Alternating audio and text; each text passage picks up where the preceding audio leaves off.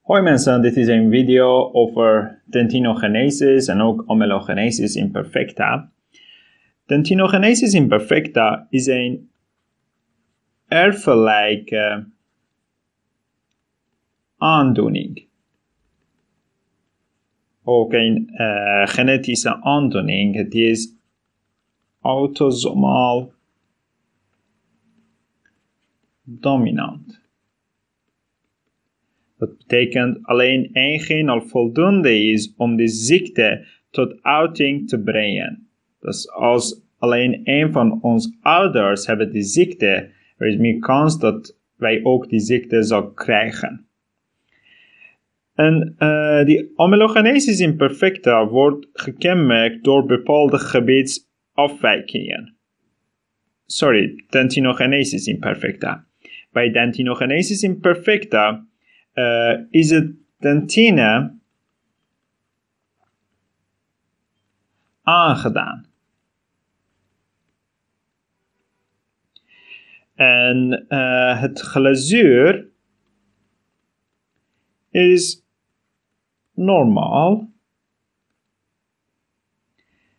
En tandwortels zijn kort en dun.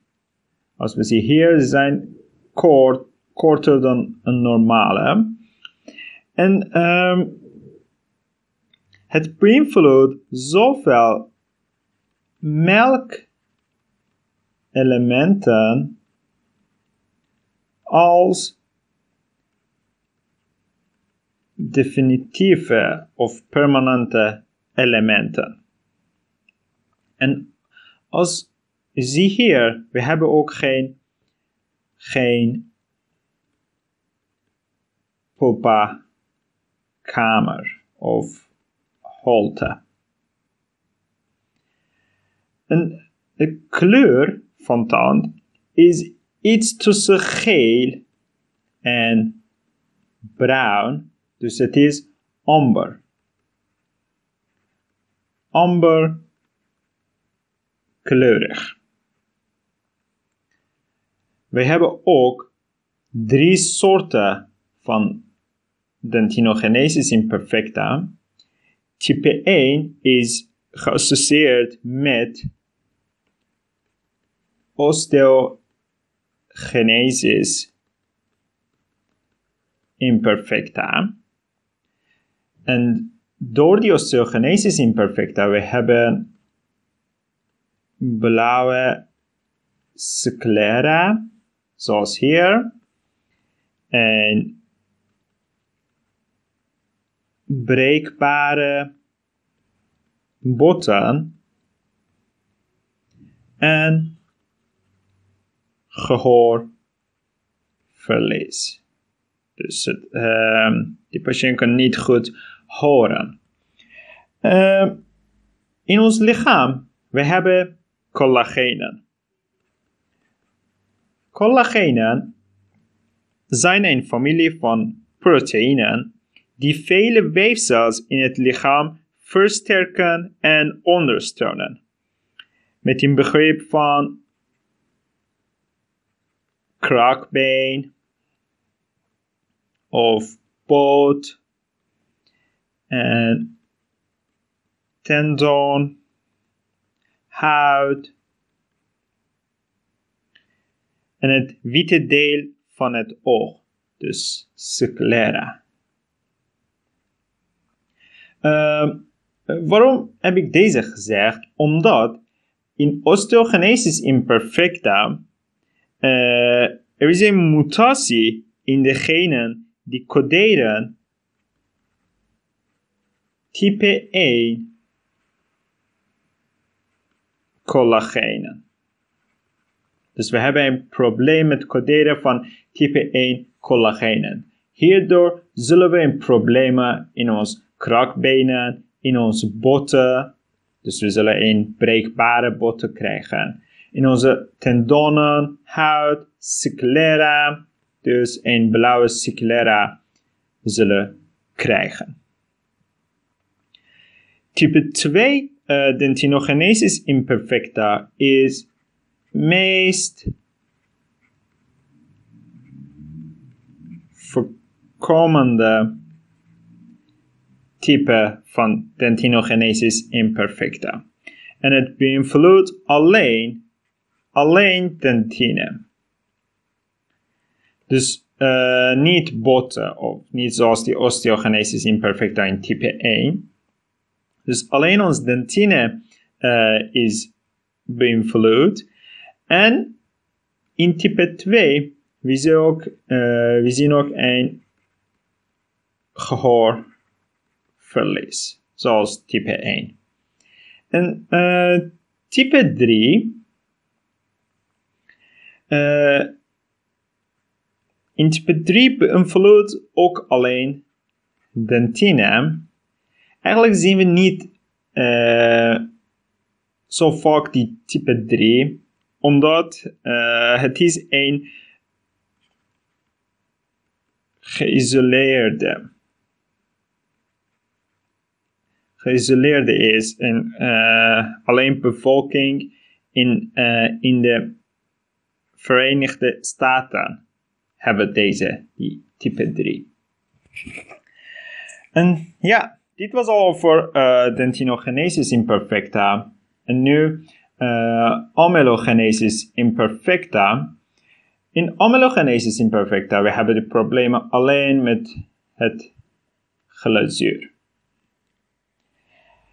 Ook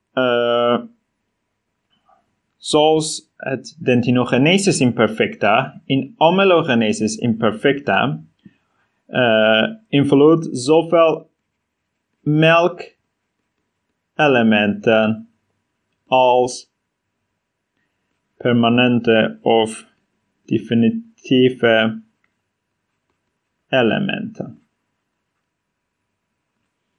Ook zoals Dentinogenesis Imperfecta, het is ook autosomaal dominant. Dus het is ook een erfelijke aandoening. In Amelogenesis Imperfecta, onze glazuur is zacht en dun. Dus als het glazuur dun is, we kunnen alleen het kleur van dentine zien. En in het normaal is ons dentine geel. Dus de meeste van tanden zijn geel in Amelogenesis Imperfecta. En ook ons dentine en pulpa is normaal. We hebben ook 4 soorten van Amelogenesis Imperfecta. Het eerste is hypoplastic Amelogenesis Imperfecta. Hypoplastic betekent onvolledige ontwikkeling. Glazuurmatrix aanwezig is normaal. Dus onze glazuurmatrix is normaal. Maar er is onvoldoende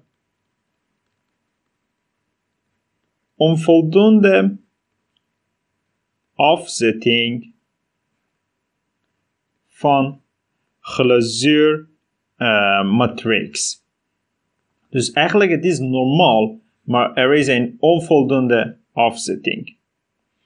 En we zien ook in de oppervlakken van tanden kleine putten. Die kleine putten verspierd over oppervlakken van de tanden. Het glazuur in hypoplastic amelogenesis is dun, hard en ruw, zoals de foto. En de andere is hypomaturation amelogenesis imperfecta. Dus als we zien van het naam, er is een onvoldoende maturatie van het kristalstructuur. Het glazuur hier in hypomaturation is zacht en heeft een gevlekt, zoals deze hier, gevlekt en bruin oppervlak. En de andere is hypocalcified Amelogenesis Imperfecta. Er heeft geen mineralisatie plaatsgevonden. Dus het probleem is met mineralisatie van het glazuur. Dus glazuur is zacht en gemakkelijk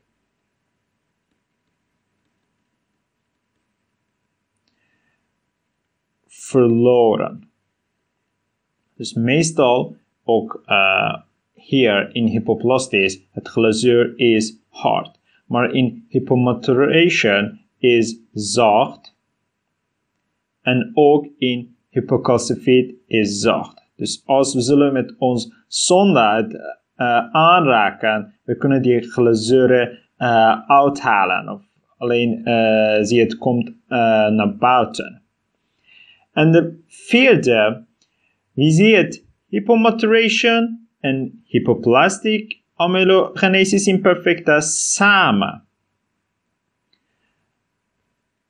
Zoals hier. Dus het glazuur is dun. We zien ook kleine putten, omdat komt die hypoplastiek. En we hebben bruine oppervlakken.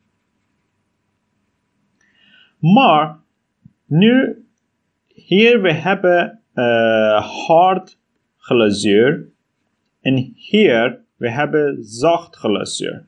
Dus welke zal die patiënt krijgen? Eigenlijk in sommige patiënten het is hard en in sommige het is zacht.